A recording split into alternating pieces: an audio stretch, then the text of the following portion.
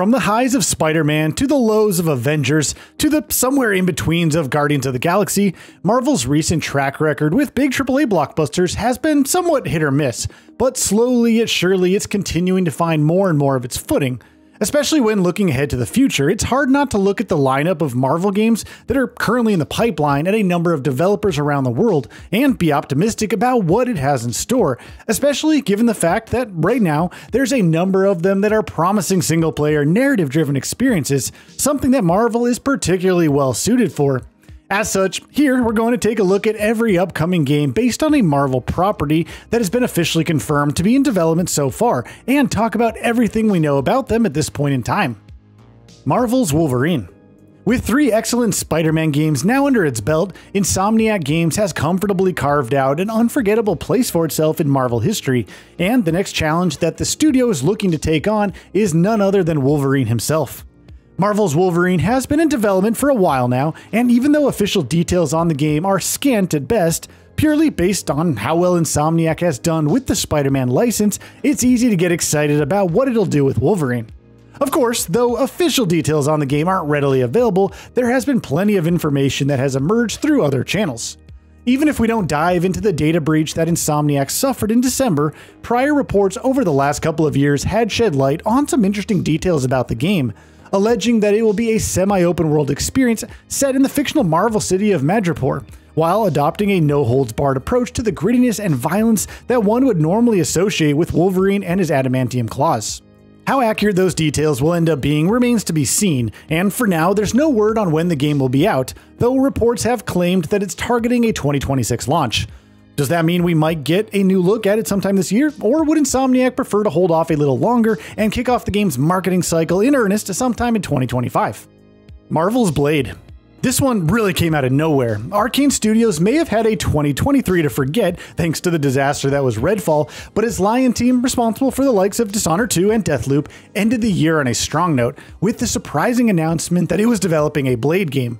Now, it's fair to say that the vampire-hunting vampire doesn't have the universal mainstream appeal of someone like a Spider-Man or an Iron Man, or not yet anyway, but as the property's many dedicated fans would tell you, the prospect of a Blade game that prescribes to the design philosophies and sense of style one usually associates with Arcane sounds almost like an unlikely yet perfect fit, much like Spider-Man and Insomniac when that pairing was first announced. So what do we know about Marvel's Blade so far? Well, it's going to be a single-player action-adventure game that is going to integrate many of the immersive sim elements Arcane has become renowned for. Set in the city of Paris, it's been described as a mature and gritty experience, appropriately enough for Blade of course, and interestingly enough, will be Arcane's first third-person game. As for when it'll be out, well, there isn't much clarity there. At the time of the game's announcement, Bethesda said the game had just begun development, though the LinkedIn profile of campaign director Dana Nightingale would suggest that it's been in the works since 2022. Either way, it's quite a ways off yet, with journalist Jeff Grubb having claimed that, as things stand right now, the game is targeting a 2027 launch at the very earliest. Skydance New Media's Captain America and Black Panther game. Probably one of the more unique games in this entire list, given the fact that it's starring not one, but 2 renowned Marvel heroes. In 2021, it was announced that Skydance New Media was working on a new Marvel game, and in 2022, it was announced that the game would star both Captain America and Black Panther.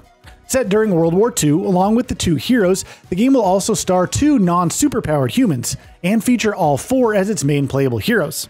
The premise in and of itself is a fascinating one, and when you add to the fact that the game is actually being billed as a big cinematic story-driven blockbuster, it becomes even more enticing. The last time we heard anything about this game was over a year ago at this point, and there really hasn't been any new information on it in the time that's passed since then. With no new gameplay footage having been revealed so far, and not even an official title having been confirmed, our hope is that we'll be seeing more of this game at some point in the not too distant. Cliffhanger Games' Black Panther game. Skydance's game isn't the only one that will be representing Black Panther. Leaks have claimed for a while that EA was working on a single-player open-world Black Panther game set in Wakanda, and in July last year, that was confirmed. The game is being developed by Cliffhanger Games, a new electronic arts studio established in Seattle and led by Kevin Stevens, who was previously the studio head at Middle-earth, Shadow of Mordor, and Shadow of War developer Monolith Productions. Now, up to this point, we've seen nothing of the Black Panther game, but the few details that have been revealed sound promising. It's going to be set in an open-world Wakanda, which Cliffhanger Games is describing as an expansive and reactive setting. Interestingly, it will also feature what's been dubbed the open story system, which is promising dynamic narrative and branching dialogue to allow players to shape the story how they see fit. Exactly how that differs from regular choice and consequence mechanics remains to be seen, but the idea of a Black Panther game with player choice and a branching story is certainly an intriguing one. Black Panther is being built on Unreal Engine 5, and upon its announcement last year was said to be in early development. In all likelihood, that means it'll be at least a couple of years before we start hearing more about it. Motive Studios' Iron Man game. Before Black Panther, the first Marvel game that EA announced was Iron Man, being developed by Motive Studio, the team behind 2023's incredible remake of Dead Space. And what exactly do we know about it? Well, not much. We know that it's going to be a single-player, third-person action-adventure title, but that's pretty much it as far as concrete details are concerned. Beyond that, job ads have suggested it might be an open-world game, and that, unlike Motive's past projects, all of which were built on EA's internal Frostbite engine, it's actually being made on Unreal Engine 5 here. There isn't much clarity on when the game is going to launch either. When it was announced in September 2022, it was said to be in pre-production, and a little over a year later, in October last year, Motive Studio GM Patrick Kloss revealed that the game was still in early pre-production. What does that mean for how far away the game is from releasing? Well, it's probably going to be a while, but we will be seeing at least a debut trailer at some point in the next year, so, well, that seems perhaps a little likelier. Fury is tracking down the full manifest. Hell, how's the cat? Tell Fury I really love being shot at with my own weapon. EA's third Marvel game. When Motive Studios' Iron Man game was confirmed to be in development in 2022, EA revealed that it was set to be a part of a multi-game partnership that the company had entered into with Marvel, with a subsequent Bloomberg report claiming that the deal was going to cover 3 games.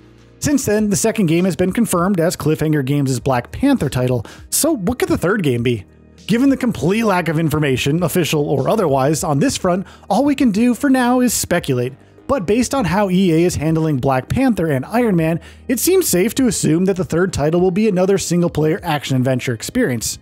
With those two still being in the early stages of production though, it's probably going to be quite a while before we start hearing anything even close to concrete about the third game. Got the shepherd in my sights. Shepherd?